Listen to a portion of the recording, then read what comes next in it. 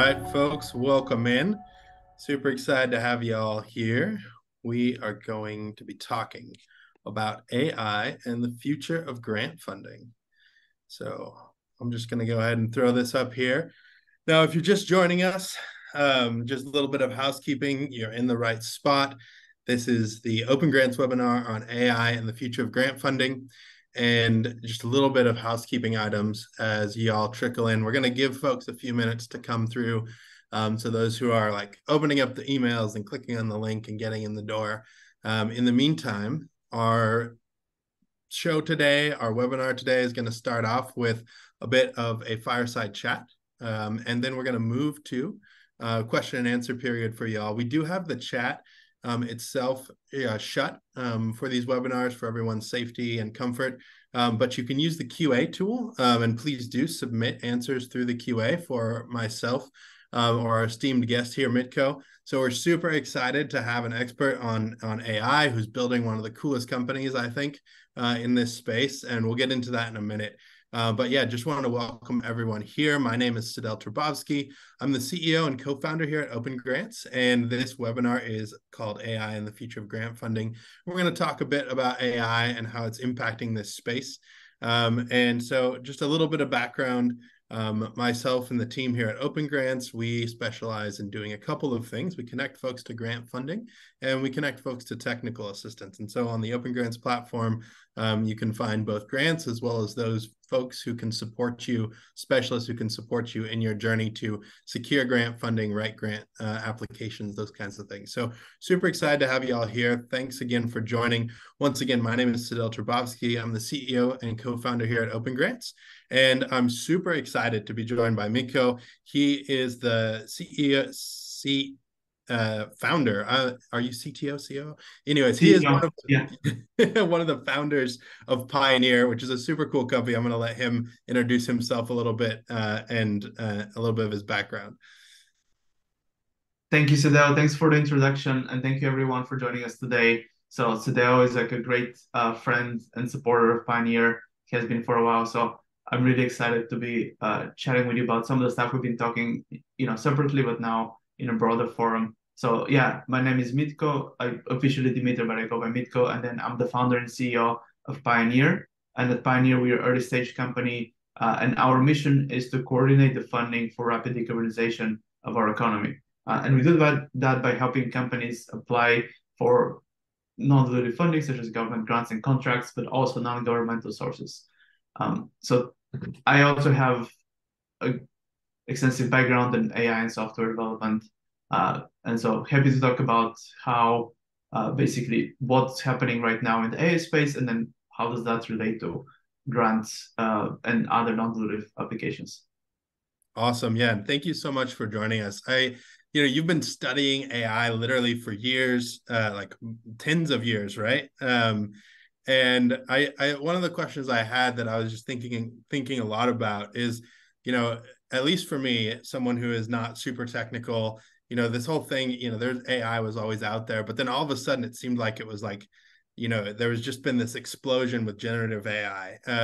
And I just wanted to get your perspective on like where we are in terms of technology development, because we see this technologies progress over time, that become more ubiquitous, and then they get adopted by everybody. And there's that classic adoption curve that we've all seen.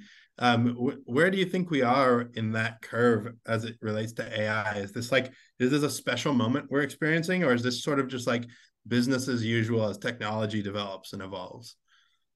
It's a fantastic question. So I just wanted to just share a little bit about my background so people can know how much to trust my opinion about AI. But I did my master's in MIT more than 10 years ago. And at that point, I was doing natural language for robot manipulation of objects. And at that point, neural network were considered like a failed approach. And later on, deep learning came up, and recurrent neural networks, and now the transformer architecture. So I also was a Twitter at some of their data science machine learning team, where I helped build what is known now as the algorithm. So I had some practical experience as well. There's obviously people like Andrei Karpathy that are way more out there. So I wouldn't say I'm the biggest expert, but I have enough to share some interesting thoughts. And to your question, like, is this business as usual? So I'd like to think about it. Is this an incremental AI improvement, or is there actually like a big step function here?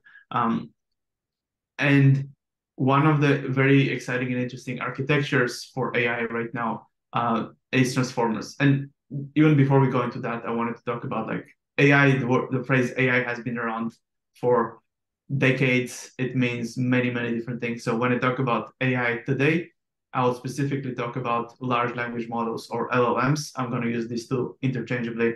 Um, and then I might say just traditional AI or classical AI when I'm referring to the broader. And so in terms of LLMs,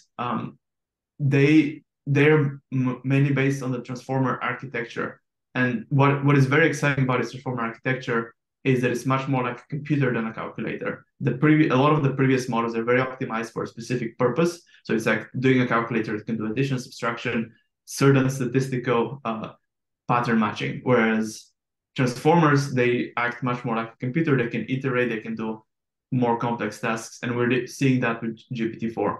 And so they have much more expressive power. And actually, theoretically, this is well understood in theory of computation. They are Turing complete. And that is very, very exciting to me. That actually made me a lot more excited about what's going on. Because right now, if we think of LLMs, we can think of them as a programming language that is now accessible to people that are not just software engineers, but anybody who knows English language and can be precise in what they want to achieve. And also, the transformer architecture has been around for close to, I think, 6 years plus.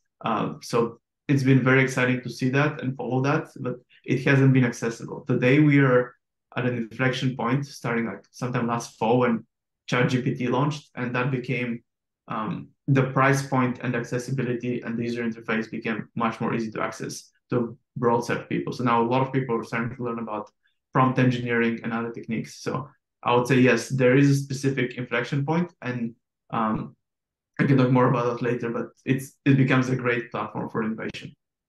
Awesome. No, that is super exciting. It's definitely, something we've experienced here. When we launched OpenGrants, we had these ideas about how we were going to transform how people write grants and access grant funding. Mm-hmm. And frequently we just came up against the fact that it was a little cost prohibitive to do some of the things that you can do like on a weekend now.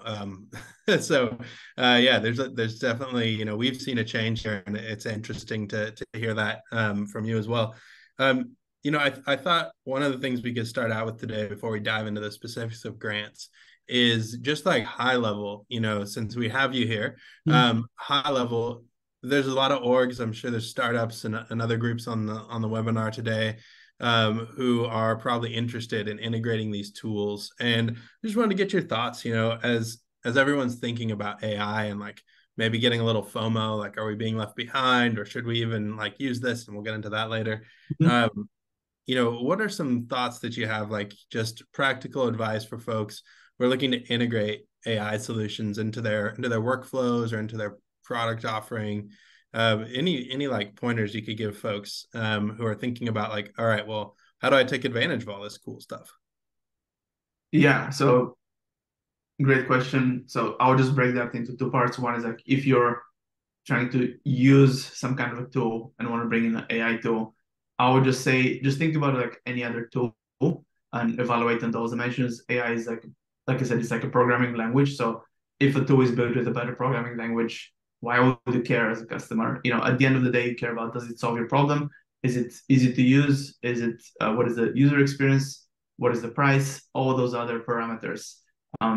And there is an interesting point to be made with AI powered tools is a lot of them are thin wrappers around ChatGPT or some equivalent system with a better user experience. One of the things to be very careful, I would say, just be very careful about is understanding the data privacy protection, reading the terms of service, because one of the dangers is if you're using any kind of proprietary company data there, you want to make sure that it's not going to be used to train the generic model that now everybody can use. This is just as good as like publishing your data out on social media in terms of probably legal privacy. And this is something we've been taking very carefully at Pioneer, creating like a rigorous customer data protection policy with our customers. And from the other part of the question, like if you're a company that's looking to, and you have a product and you're looking to integrate LLMs into your solution, you probably already have looked at it and done something about it already. But yeah, I would say like making sure that the data privacy as well, and then looking at how can you scale the capabilities and integrate, and how can you be actually innovative there. I think that's a really big challenge because it's often there's a bit of a design, you design a product around a specific use case, and maybe just thinking about, maybe I can ask you like what do you think the future is going to be, but it's going to be interesting to just think about the future and what happens when we have products that are just completely inspired by the use cases and the possibilities of AI. I don't think we see that many products out there. Often they are something very still trivial, but I'm excited to see something that's like completely AI, LLM native still. Yeah, that's awesome. I love it. Great advice. I think, Yeah, just pragmatically approaching these things, and it is at the end of the day a tool and should be evaluated as such. So great advice. I think what we'll do, let's get into grants and the future of grant funding. We will maybe take a step back and circle back to more of like AI in the future and some of your outlooks there. But I'm super excited to talk about, first high level, what Pioneer is and what y'all are doing. And then talk a little bit about, just like how you see this impacting the future of grant making. But can you give us, high level, what's Pioneer? Why is it exciting, or why should people be excited about it? Yeah, like I said before, Pioneer mission is to coordinate the funding for rapid decarbonization of the economy, and we have companies identify, apply, and later on comply with various different types of awards and bids.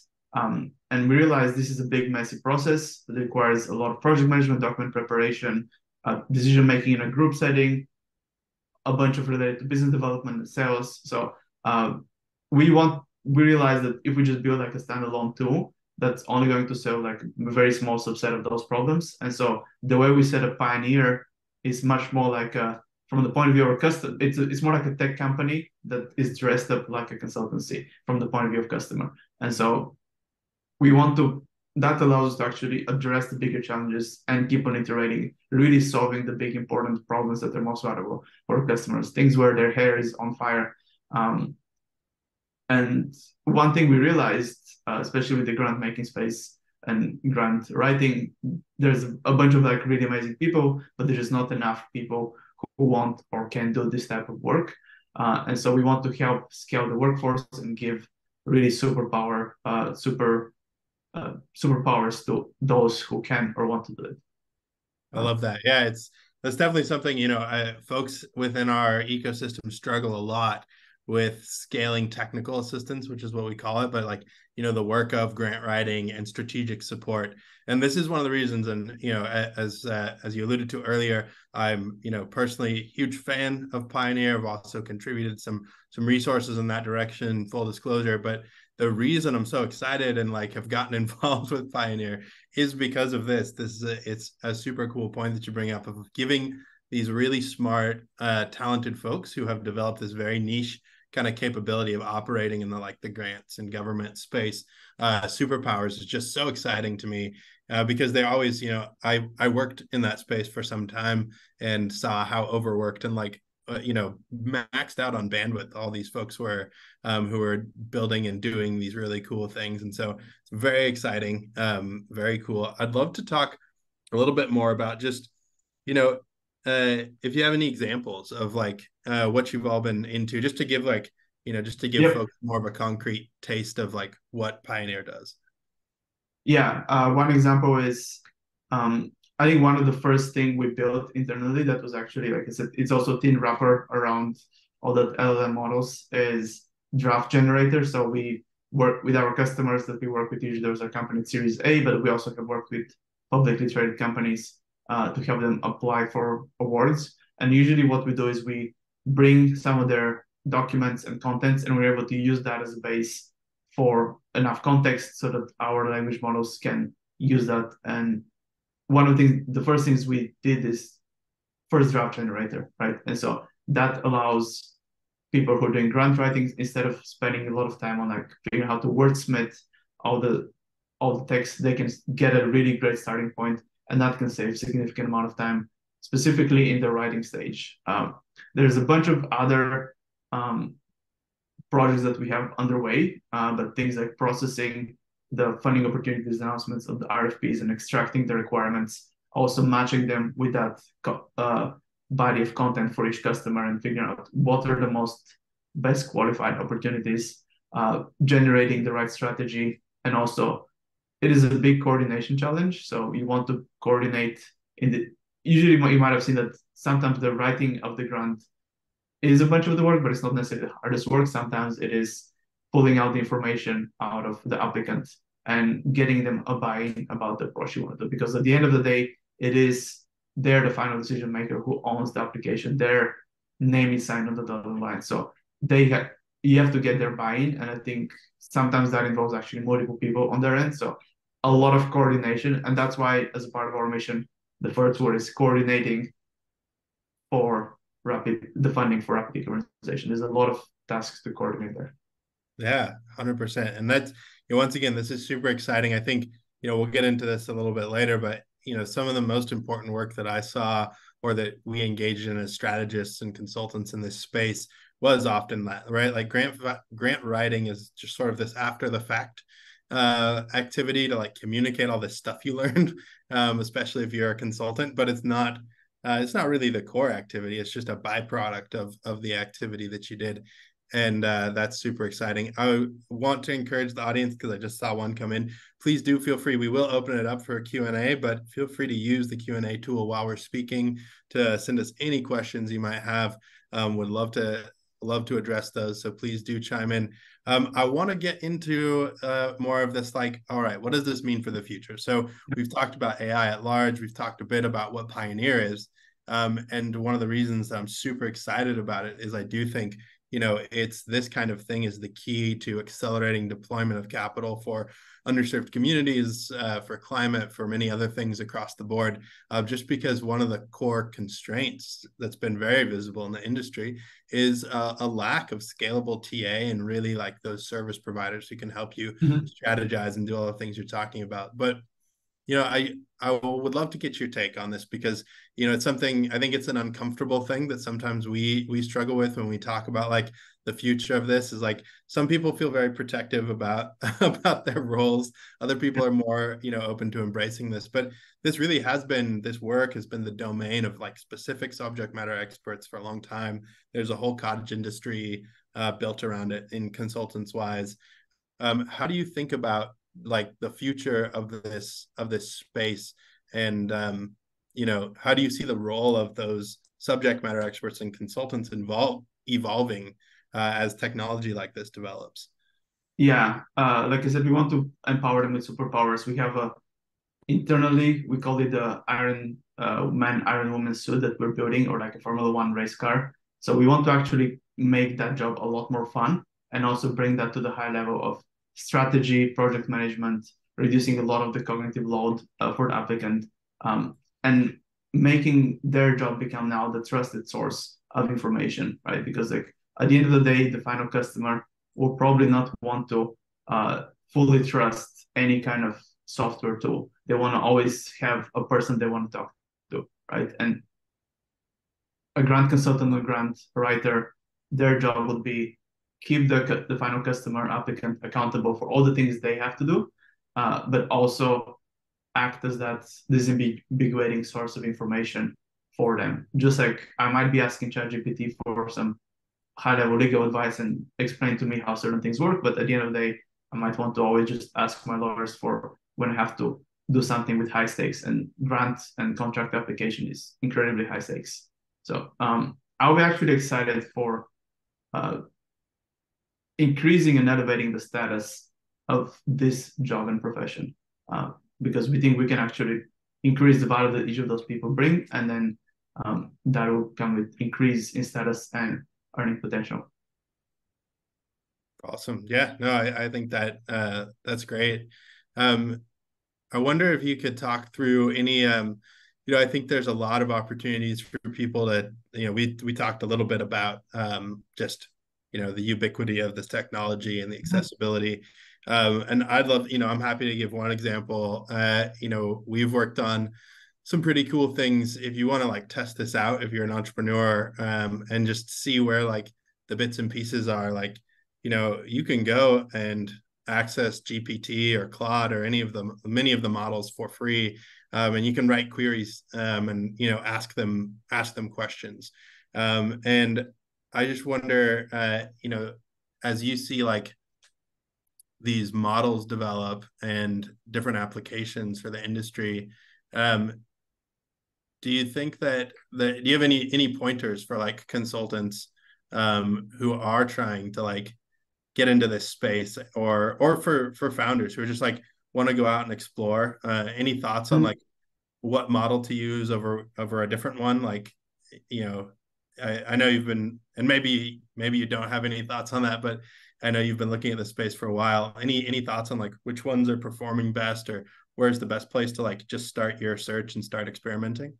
Yeah, definitely. I would say at the moment, ChatGPT 4 is the best model. And what makes it the best is the ability to actually follow instructions much more accurately than the previous generations. And I think that's very important. And then actually, that's the main one we are using internally for a lot of our systems. And that allows us to have much higher quality of output with a lot less engineering effort put behind it. I want to flag one of the fundamental limitations for a lot of those models is the context length, namely how much text you can put as additional context for the model to know what you're talking about. And usually that's like a few thousand words, so it's not a huge amount. And I think that's really where those models are really trained to have the attention within that period. And so trying to extend that beyond and like working with like an infinite quote unquote infinite amount of knowledge, or just like unbounded amount of knowledge, that is one of the challenges that we're also trying to work towards. In terms of, so other models, Claude specifically, they have the 100,000 token context, which actually is significantly larger than GPT-4, but I haven't actually super extensively tested it, but the understanding is it's not at that full level as well. So I would consider using Claude for larger if you have to pull in a lot more of the FOA text in there, and using GPT-4 in other cases. Yeah, awesome. Great insights. Well, this is Well, really cool. I would want to just still flag the ability to like making sure that the data is not going to be used by OpenAI to train their models, because you might be working with very sensitive IP data from the customers. Mm-hmm.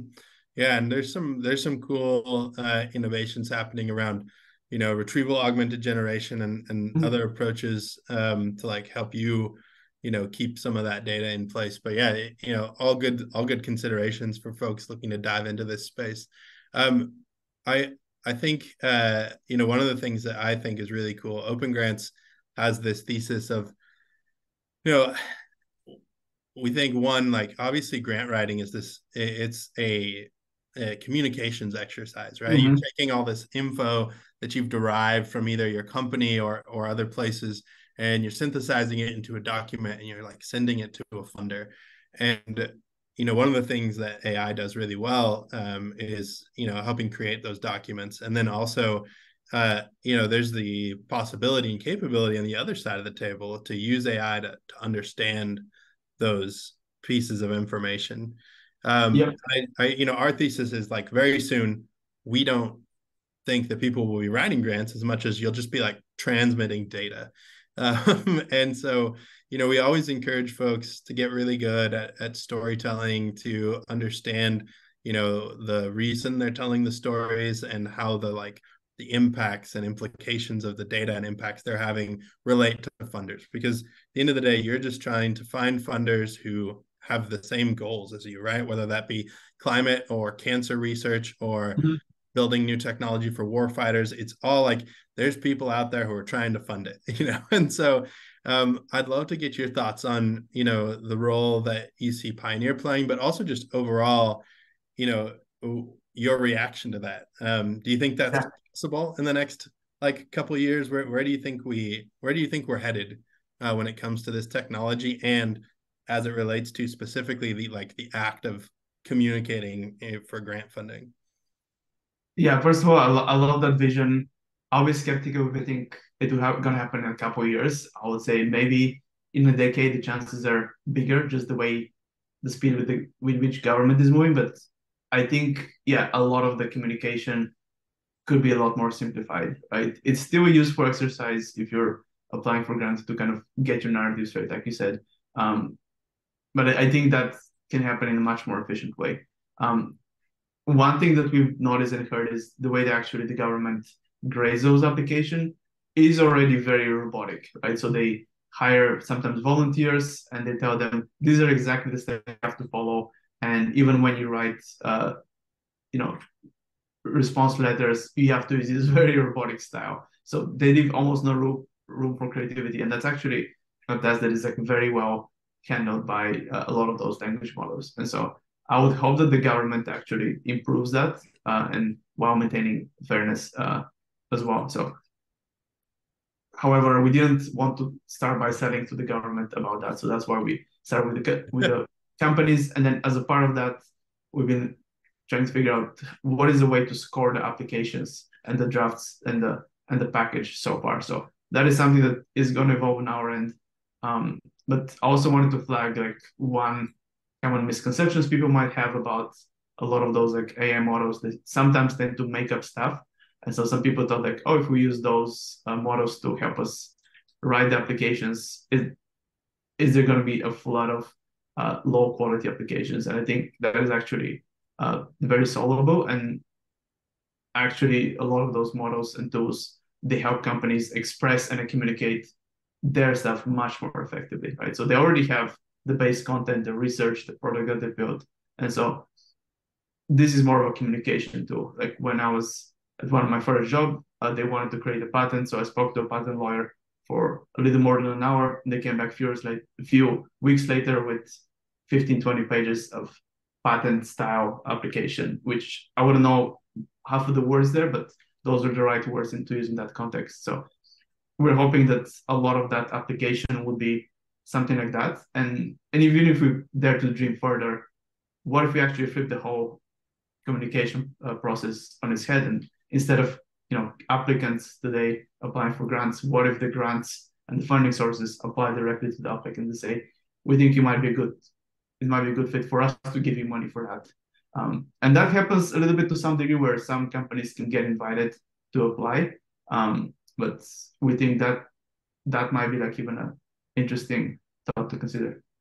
Yeah, no, we love that. Our bit of our mission has always been focused on making this whole ecosystem more accessible and equitable.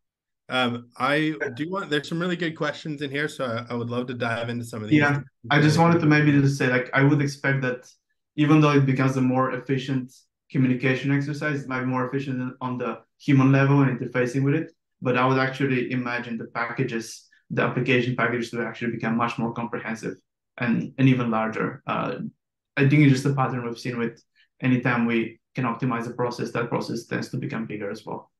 Yeah, 100%.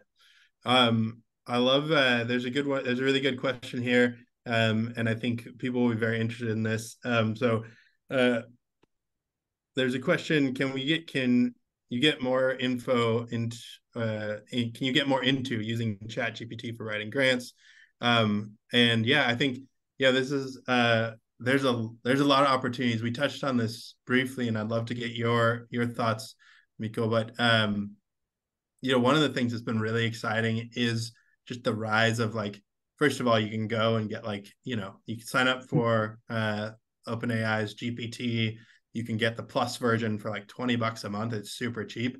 And you can do a lot of really cool things there. I've actually done some experiments where I just built prompts to say, hey, you're a PhD researcher applying for an NIH grant, respond to the questions. And then I just respond, and then I put the questions in from the grant, and it wrote everything from a data management plan to like a research proposal. So there's a lot of ways to leverage the technology out there to do these cool things. Obviously, there's limitations, as you mentioned, but I think this is like, this is a great opportunity to. It depends on where you're starting. I think often, like if you know how to use a tool, or not, if you're very familiar with this process, I think some of these basic tools can be really useful.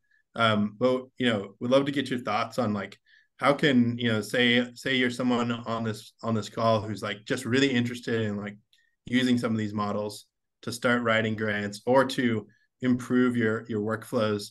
Any thoughts on like best places to start, just to like get your dip your toes in the water and then learn more? Yeah, excellent question. So actually, this is one of the first things we started with. Before even like building much of the product, we were actually using ChatGPT directly. Obviously, there's like some settings you have to configure there about history and using data for training purposes. But once you do that, and even like helped some of our customers to run Tigray directly using that process. And what I found myself doing was instead of actually worried about the actual wordsmithing and fitting within word limits, I was able to think much more about what is the narrative, what are the main points they're trying to make, and then effectively start by editing the application on that level. So I would encourage everyone to just start using it right away. I think it's going to save you a lot of time. It's available. It's effectively free. If you get the plus version, you have access to really solid model. Is going to save you a lot of time. So I think it's a no-brainer if you're in the space to start using that as a base system and understand what are the capabilities. And there's certain things that it fails right now at unless you're very good at prompting, because it can have a bit of more of a politician style answer, which says a bunch of words that don't mean anything. So you have to say be concise, be very factual, and it's still not gonna do always a great job, especially if it doesn't have the right content in its context, know about what you actually need to say. So that is one of the challenges that we find with some of the answers there, that they can be a bit more high level, blah, blah, blah responses instead of very factual, precise, concise, which actually helps with application quality. Yeah, no, that's great. I think, and we're getting some great kind of follow-on questions in. I just want to bring up, one experiment that we did at OpenGrants, is we used Zapier recently dropped a new tool called Interfaces, that uses, I believe it's retrieval augmented generation, where basically, you can say, all right, I want you to use the model GPT to like do the math, but I want you to pull from like a specific data set that I've curated for you. And then you can build a model to like, start to talk specifically maybe to your subject matter expertise. And that's a little, I mean, you have to obviously pay to use that tool, but I think there's so many cool opportunities. And the more I see and like play with the different tools that are out there, the better idea I get about like, okay, this might be useful for this kind of job. But I definitely am starting to develop an idea of like, some of these like tools need to be very purpose built for very specific things. Whereas for like general stuff, maybe GPT by itself is great. I'm going to. Yeah, and I think we are building this kind of purpose tool systems around it. Like you said, Zapier, there's like a lot of systems to get right, specifically optimized for this domain. Yeah. I think it's an interesting following question about, I think Juan asked about how can you adjust the style of ChatGPT to his own narrative style. If you want to paraphrase this, I'm a big fan of ChatGPT and using it with my grants. I have a thread where I have uploaded language from previous grants I wrote. And can you share some tips to make it more effective to capture and keep my content, tone, language? And is ChatGPT 4 worth a 20-month investment? So yes, the last question, yes, is definitely worth it, especially that helps you be more effective at your job. And then tips for being more effective and capturing your own content, tone, and language. I would say that still depends on the amount of context, but you can say it's really a lot of that stuff becomes about prompt engineering, and that becomes a challenge. One thing that we're developing, like new techniques around that. But you have to then explicitly tell ChatGPT, this is my style, and now answer this thing in this style, and maybe explain more about what this style is. So you have to. One mental model I have about ChatGPT is like it's a really good, fast intern, but it's not like a super strong specialist. So it's an intern, knows a lot about stuff, but so you have to explain very clearly what you want. And I think that's what we're seeing with prompt engineering. A lot of that, a lot of techniques there are coming up. Awesome. No, those are great insights. Being explicit rather than implicit is always helpful. Yeah, definitely. Melinda, you asked which one, please text name. I think you might have been asking about like the different models. If you can just maybe throw Melinda, if you could throw like a follow on into the chat to just clarify, we would love to address that.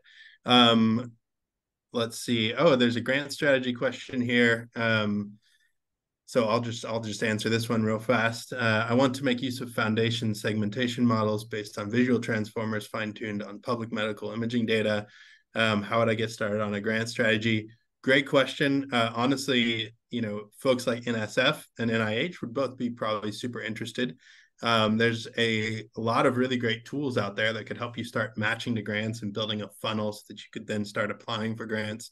I'd definitely sign up for the Pioneer waitlist. They are super in demand these days, but you could go to OpenGrants. You can sign up for free there. We'll start matching you to grants. It's all free, and we can get you connected to other folks. So yeah, just in terms of building a grant strategy around developing AI, there's quite a few public agencies that are interested in funding this kind of work right now. So definitely dive in and get started. That's the best way to do it, is get started, build that funnel, figure out like, all right, here's the universe of the possible, start to understand like which ones are going to be really relevant for you, and then start applying. And you can use some of the tools and suggestions that we've outlined here to maybe streamline that process. And I think there's another great question here that kind of dovetails nicely, that's more on the AI side too. Question is, how will AI be able to support fundraising professionals with identifying relevant grant opportunities, i.e., like, doing that prospecting and building that funnel? This is a great question. We certainly have some thoughts and some things here at OpenGrants, but I don't know, Miko, if you want to throw anything out there about how y'all are thinking about this, but I can definitely chat about this as well.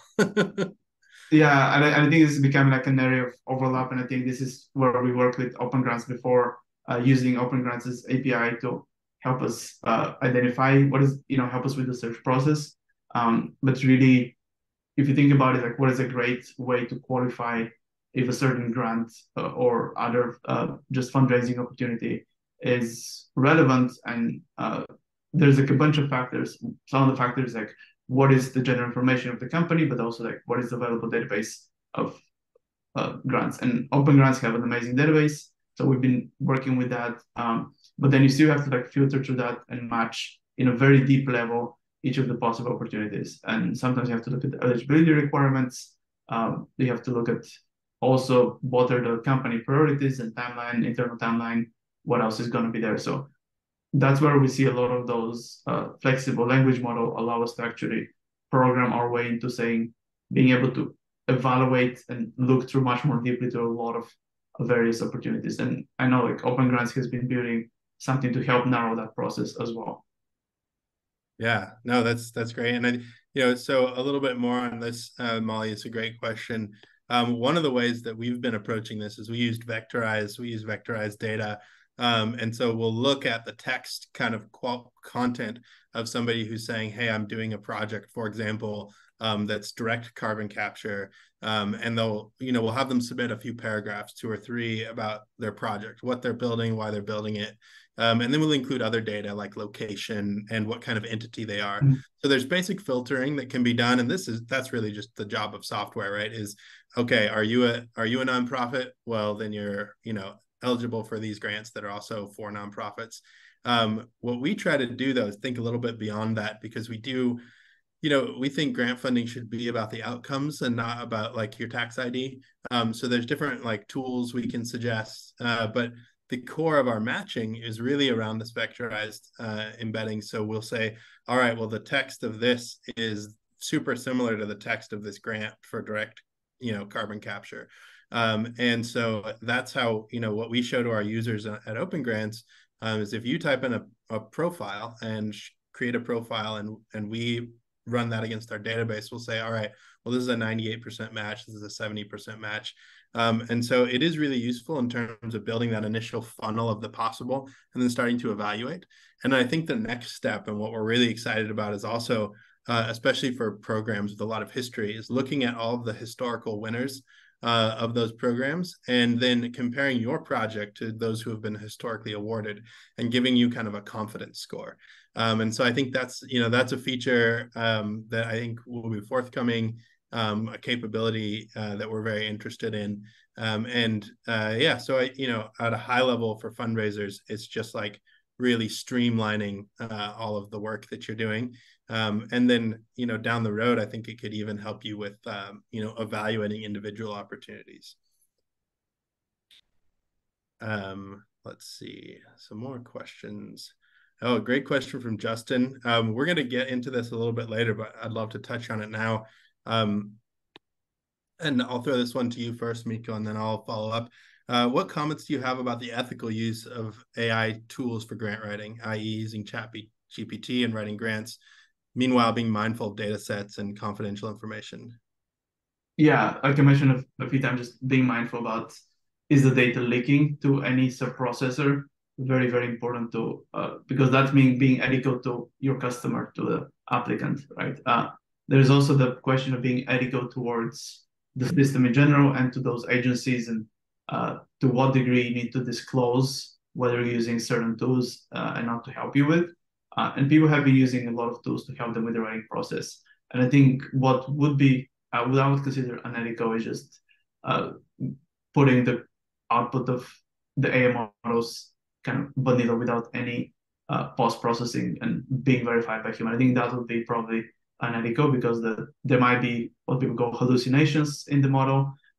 Those are becoming more and more rare, but you want to always double check a human and sign off as a human that this is, you're standing behind every word there. So I would say just being careful about that aspect and be careful not to misrepresent any information that you actually have, but being using AI as a tool to just more effectively communicate the actual information and ensure that you know. So I would say that is one of the ethical concerns that we've heard about. And actually, I'm bullish that applications written with the help of extra tools will be higher quality and easier for the agencies to actually process and evaluate. So I'm hoping we can actually make it a positive ethics case there as well over time. Yeah, I agree with that. I think, one of the things we're excited about on the sort of like ethics and equity side is, I mean, I'll just give a concrete examples. I have a friend who, is quite dyslexic and has struggled his whole professional career to write emails.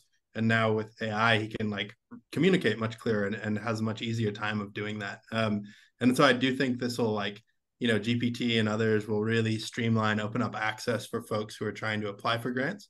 But certainly, you want to be mindful not only of like how the model arrived at its capabilities and like what kind of things it ingested along the way, but also, how you're using that and representing those outputs to the world, as you mentioned. So, yeah, go ahead.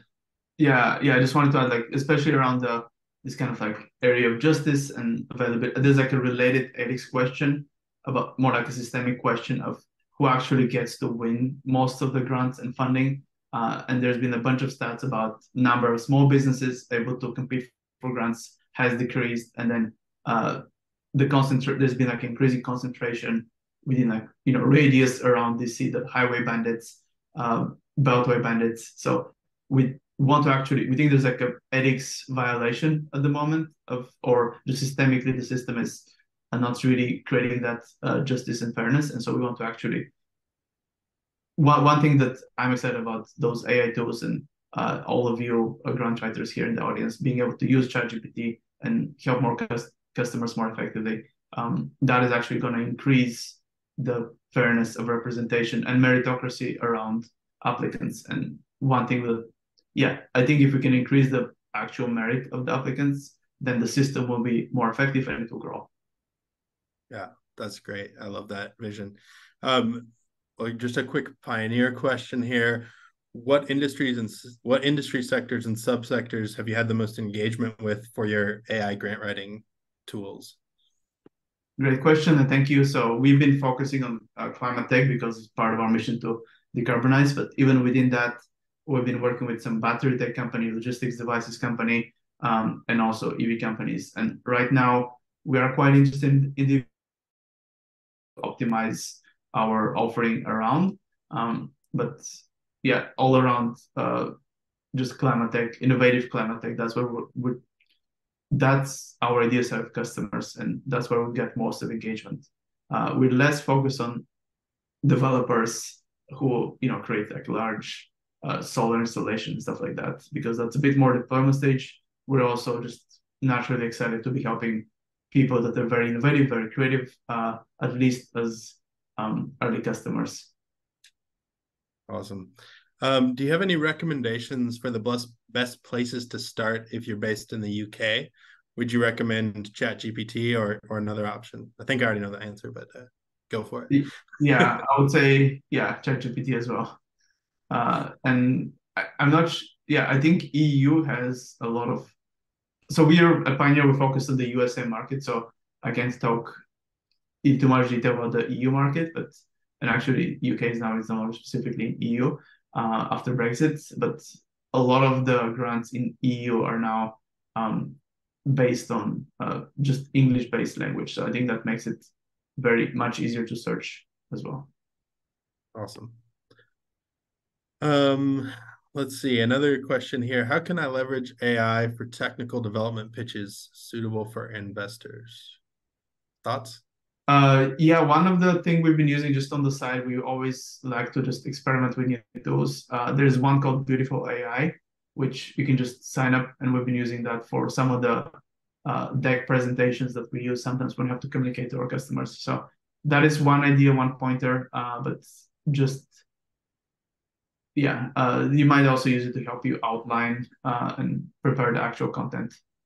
Yeah, that's a good one. We've played and we've used for decks and other stuff. We've also used Gamma, and we've used Tome, and I think there's some others out there. But I would just say a lot of these, once again, as we alluded to earlier, a lot of this is just like these are tools. I tell people all the time, a shovel's a shovel. If you don't know how to dig, then it's not going to help you, kind of thing, right? So I do love there's probably some tools that are better than others in this space, but I would just say find a tool and learn how to use it really well. Even Gamma has been one that I've used a lot, and it's great. And I keep using it because I know how to use it. And there might be better stuff, like Beautiful might be way better, but I don't know. So yeah, definitely, I would say find a tool to use and make good use of it. I think these other two questions don't seem like questions, but if they are, please clarify.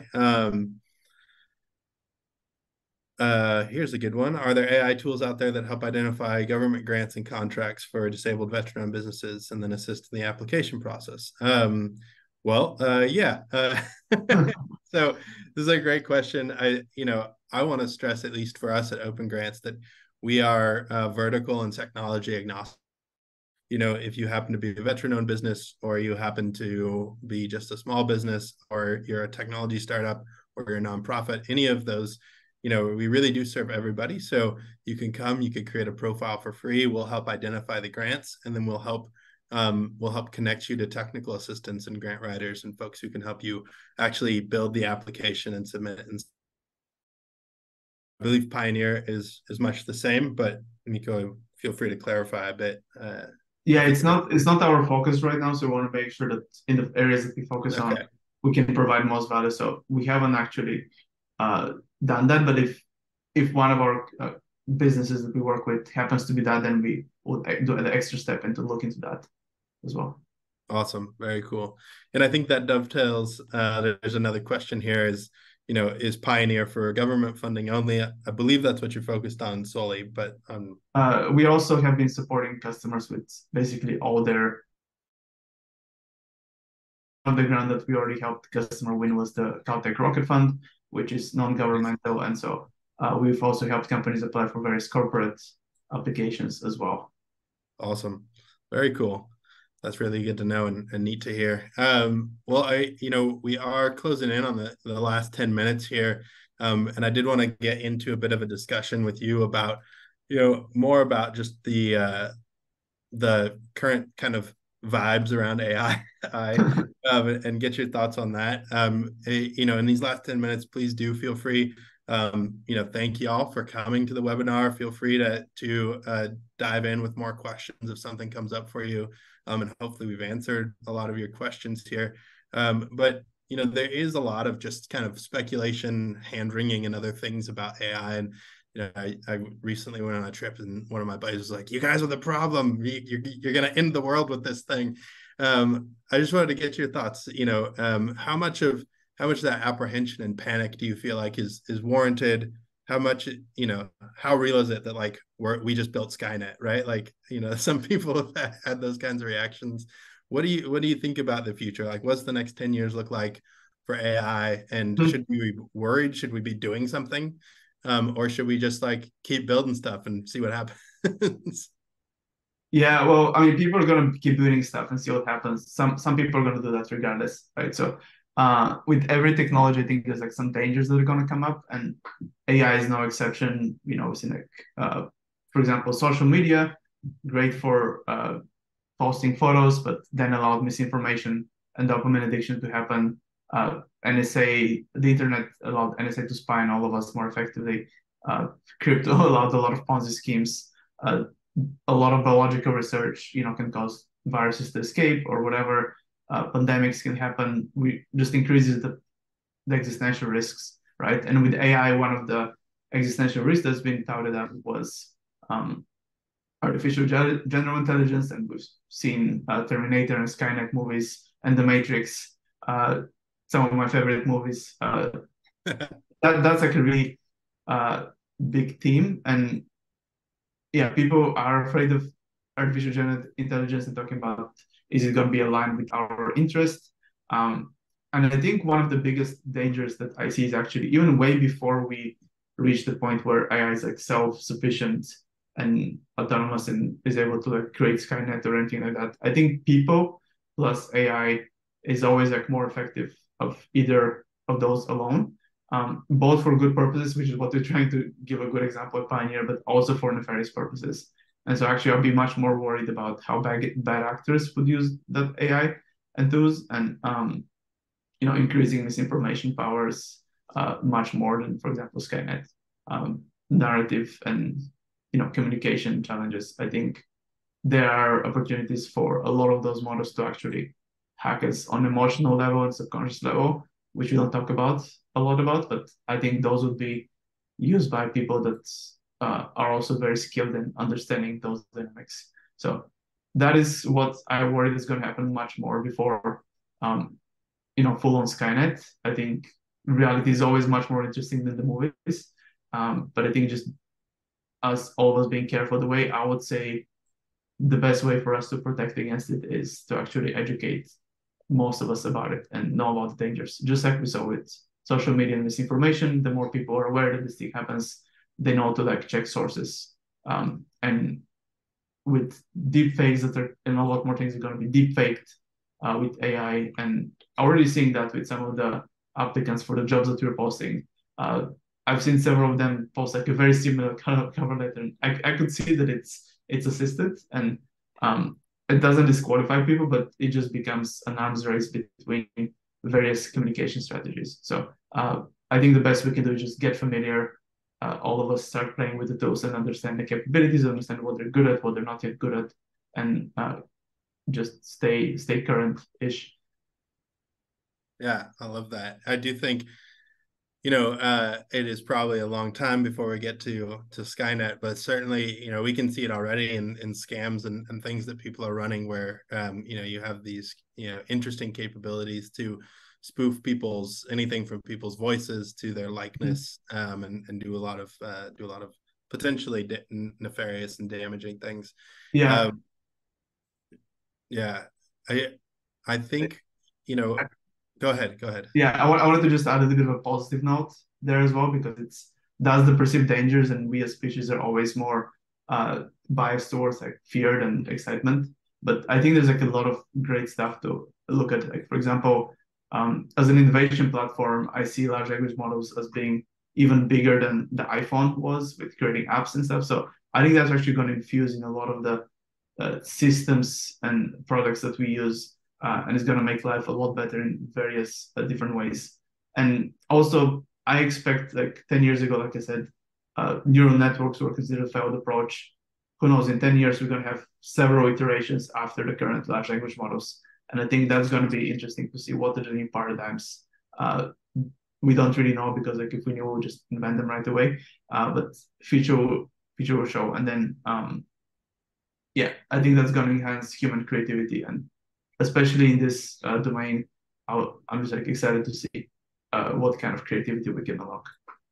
Yeah, no, I'm super excited. I alluded to this earlier, but one of the challenges that we've seen frequently is that folks just don't have the bandwidth to write these applications, put them in, get them through the process, and they often don't have the resources to get support to do that either.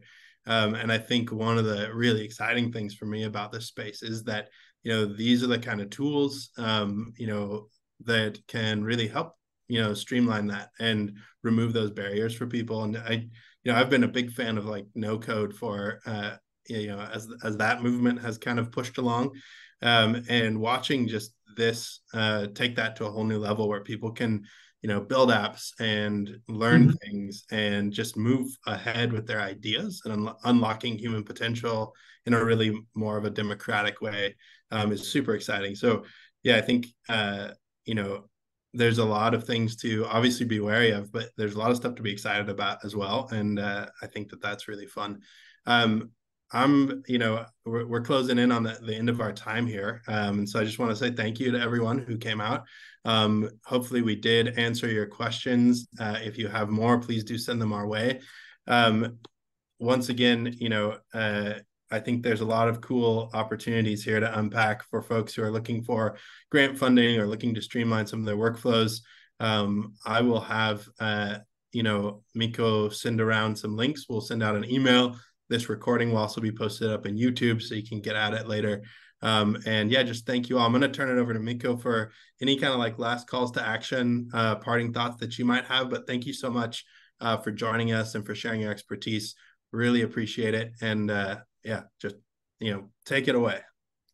Thank you, Sedale, for hosting today. Thank you everyone for your time today as well. Or if you're watching this later down the road, thank you for watching it as well. So I have just two call to action. One is just the generic, let's all help address climate change together, and especially in the domain of funding, the government can increase the money printer and can go burn much faster, but making those resources being utilized effectively depends on how much all of us are putting into it. And so just rolling your sleeves and trying new tools and doing something in that domain, just being the proverbial man or woman in the arena.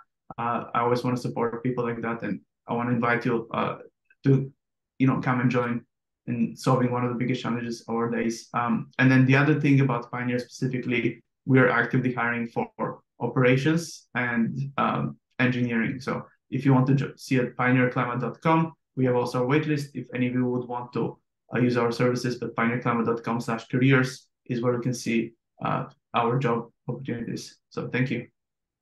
Awesome. Well, thank you all. Really appreciate you all being here today. And definitely you can head over to OpenGrants as well. If you pop onto Eventbrite and just follow us, we do have an awesome session coming up next month with the Environmental Protection Network. Super cool. They've helped a variety of startups on our platform secure EPA, SBIR. They're fully funded by the federal government. So they're great people to know because they can offer some incredible no-cost services to you. Yeah, super excited to have you all here. Thank you so much for joining us. I'll let you all get back to your day, and we'll see you next time. Thanks. Cheers.